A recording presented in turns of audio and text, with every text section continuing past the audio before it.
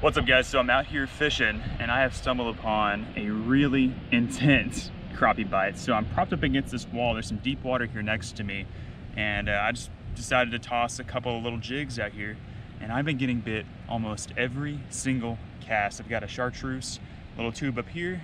I've got a little monkey milk 2-inch grub there. I'm using the 7-foot 6-inch medium ACC crappie sticks. Got 10-pound braid to an 8-pound monofilament leader. And if everything goes according to plan, I should catch one here on this cast. So the reason why I think all these fish are stacked up here is because it's very sunny out and it's warm, and this is casting like a shade line, and they're just like right. Oh, that was a big one. Oh my god. They're up against this wall getting in the shade. I'm also seeing a bunch of shad flickering around. Dang, that was a really good bite, guys. Oh man. Okay, let's see if we can get one right here. There he is. It's every cast, guys. This is insane. Good ones too. Good ones. Good ones. Get up here. Yeah, flip him in the boat. Really solid 11-inch white crappie on the grub. I have like 10 or so already on my stringer. I'm gonna add him on there. We're just gonna keep casting, see how many we can get. This is so crazy.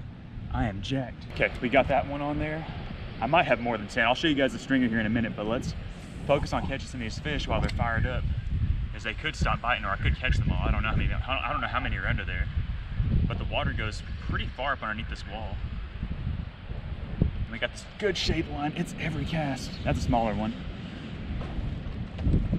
Get in the boat. Ooh. He's borderline, but he's gonna be a little too small. He's probably like a 8.5-inch, 9-inch crappie. He's smoked it though. There, probably about a 9-incher. I think the size limit out here is 10 inches. I'm just gonna keep 10 inches just to be safe. But another nice little black crappie. They're mixed. Get your white crappie and black crappie under here. So all I'm doing is I'm letting my bait sink all the way down the bottom, and then I'm just very slowly reeling it right back to me. And it's every cast, as you can see, off the bottom. That's another keeper. Another keeper. Get up here. Yes. Yes, it's every freaking cast, guys. It's insane. I have not been on crappie like this in quite some time, and I am loving it. Look at that. Nice black crappie, 11-inch fish. Woo. Gotta love that. I really wish I had a bucket so I could just throw them in the bucket, but let me show you guys the stringer. Look at this. Look at this. Look at all these crappie I've already caught so far. The limit's 30, so there's a good chance that we could get a whole limit of crappie on the stringer before the day is over.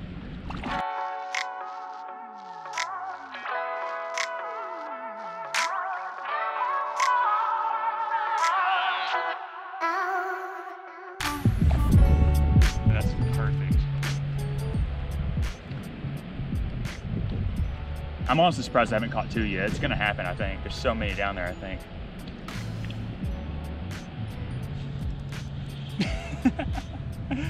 Unreal. It's unreal. Unreal. Another nice one. He's gonna be borderline. Let's put him on the crappie checker. Let's see how big he is. I think he's probably gonna touch right at 10. Not let him go though. Little crappie checker. That is a 10.5-incher. 10.5-incher, guys. This is like my favorite size crappie to eat. 10.5 to 12 inches, or 10 to 12 inches. My favorite size crappie to eat. This is just so crazy. And I really love how it's just like right here in front of me. It's just, you know, pitching out 15 feet from the bank, or from my boat.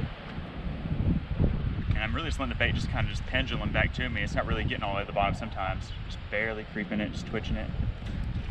And it just loads up.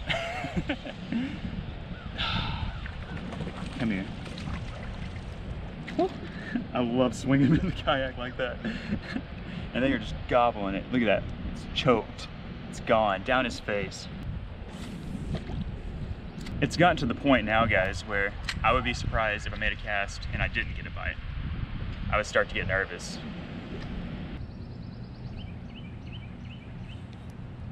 Here we go. Biggin', biggin', biggin', biggin', biggin'. Get up here. Man, they're getting to where they're biting it right next to the boat now. And I think they're just kind of just swimming in circles right underneath this little floating thing, or it's not really a floating thing, it's just a concrete slab structure where the water's able to go up underneath it. Another solid black crappie. He bit the chartreuse jig. I love having a chartreuse and a pearl on there just to kind of give them two different looks. They can decide which color they want. That's fantastic. Just another nice slab crappie. I'm using relatively light jig heads here. I'm using a 1/16 ounce on top and I have a 32nd down there on the bottom. I like the jigs to be light. I can reel the bait real slow. You know, this is a small area, so I'm trying to keep my bait in the strike zone as long as possible. And it's just a little bit more natural. If you have a heavy jig head, you have to reel it faster. And you don't get to soak your bait in that strike zone as long as you would if I had a lighter jig head. I can honestly probably go down to like 2 30-seconds. But the wind's kind of blowing and I kind of lose control of that. So 16th and 32nd is obviously working. Oh, big one. Is that a crappie? Slab. Freaking slab. Get up here. Yeah. Oh. Woo. I got lucky that time. Most of the time when you drop your crappie in the kayak, they flop out the side. But that is another nice one. Another nice white crappie. I think we've got evenly mixed fish. I think half the fish on there are white and half the fish on there are black. That is awesome. Look at that. Woo. There we go. There's one. There's one. Come here. Oh yeah, another keeper. The bite I feel like is starting to die on me. I think that there's still some fish there, but I think they might be getting used to my jigs, or maybe they're kind of swirled up a little bit further back where they're not on the edge looking out to eat something. But either way, we're gonna keep casting at them and we're gonna see if we can keep catching them. I might change up my plastics, my colors, my little combination of baits here in a second. He choked it though. Love that slab white crappie. All right, so I'm gonna try this little bonehead minnow plastic suspended underneath a bobber.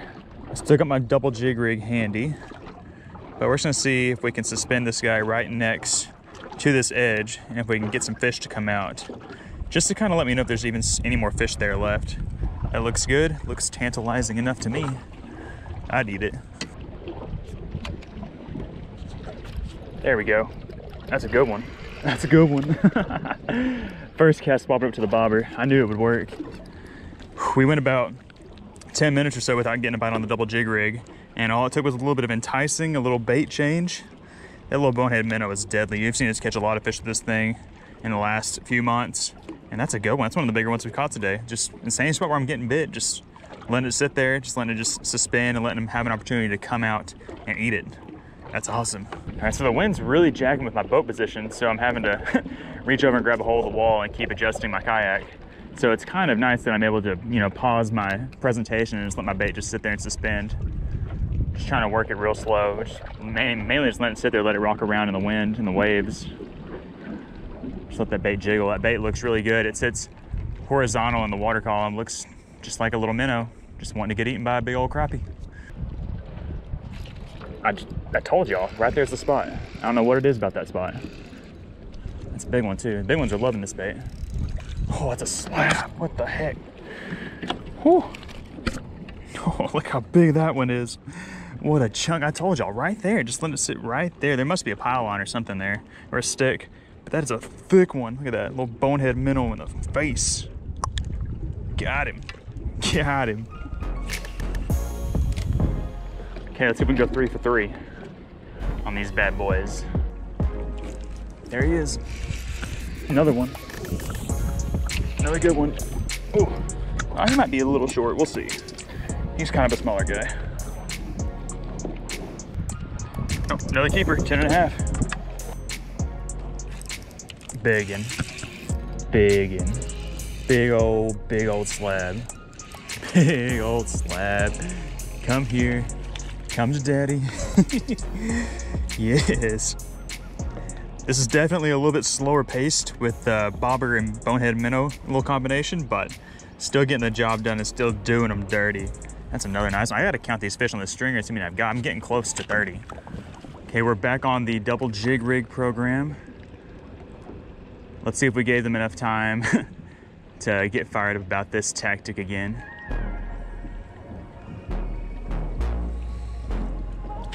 There we go. That feels like a good one. Oh, it is a good one. It's a good one. Up here. Oh, yes. Yes, we're back on the double jig rig program. But what I did is I put a chartreuse. I got him good. A chartreuse little bonehead minnow on there. That's a stud. What a slab. Right there. Right under the boat, basically. That is so cool. Whew, I love swapping it up on them.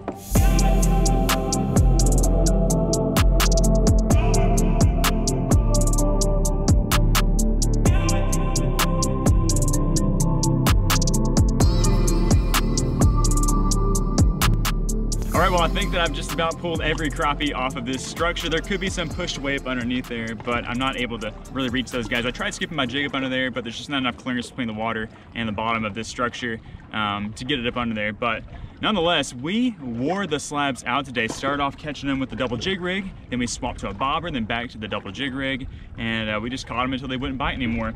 But I've got a stringer loaded up with crappie. I think I counted 25 on there, might be 24, somewhere in the 24, 25 range, but they are just looking good. Let me pull a string up, show you guys what I'm talking about. This thing looks crazy. Ready? Oh, gotta get prepared for this. Brace myself, here we go. Woo. Look at all those slabs. Woo. And all of these fish are anywhere between 10 and a half, and I think my biggest one was 13 inches. I got all black crappie, and I even got this guy here. A little black striped, black nose crappie. Really cool fish. And oh, I gotta put these down, they're so heavy. Oh, and it was just so much fun catching these guys. I hated that they quit biting, but I'm not gonna complain. I think I probably caught 35 or 40 altogether. But the majority of the fish I caught were keepers, which was awesome. A lot of times when I go fishing and get on a school of fish, I'm usually, weeding through 10 or 15, non-keepers to get a keeper. So definitely impressed with the quality of fish today. And since there's not anywhere else that I'm really wanting to try, and I feel like I've done enough damage for the day, I think I'm just gonna load these guys up and get out of here. So hope you guys enjoyed watching that little smash fest, but the video is not done because we are gonna take these guys home. We're gonna clean them. And of course, the best part about a day of crappie fishing is eating them at the end of the day. So we'll catch you guys back at the house.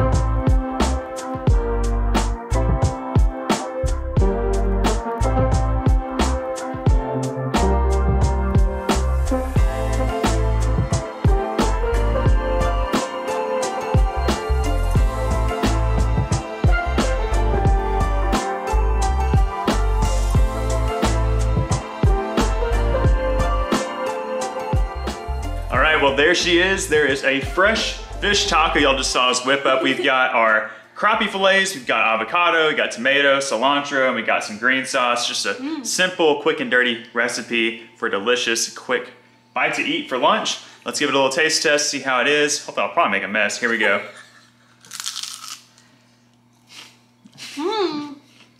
Delicious? Mm-hmm. Very delicious. I'm glad that the taco didn't like just disintegrate right here all over the floor. We came in here, it's better lighting in here, and I was really worried about it. I have no plate underneath me. I'm going rogue. Here, give it a little taste. What you think about it? Delicious? So good. If you're not eating fish tacos in 2021, I definitely recommend you add it to your cooking arsenal. It's just a great way just to get away from frying all your fish or grilling all your fish or baking it. Just so you can have different types of fish dishes throughout the week if you get a big mess of fish. Like I did today, it was crazy. Caught a bunch of crappie by that wall, it was completely unexpected. I fished all around that area for like 2 hours before I got on that spot and didn't catch anything. So to say I was pleasantly surprised would be an understatement whenever I started catching those fish, and they were all good ones. And hopefully we can catch some more as spring starts to show itself here in Central Arkansas. But guys, that's gonna be it for today's episode. I hope you guys enjoyed it. If so, do us a huge favor, hit the like button for us and subscribe to the channel so you don't miss out on any of our future fishing adventures. We're Colin Jay, and we'll catch you on the next episode. Bye guys.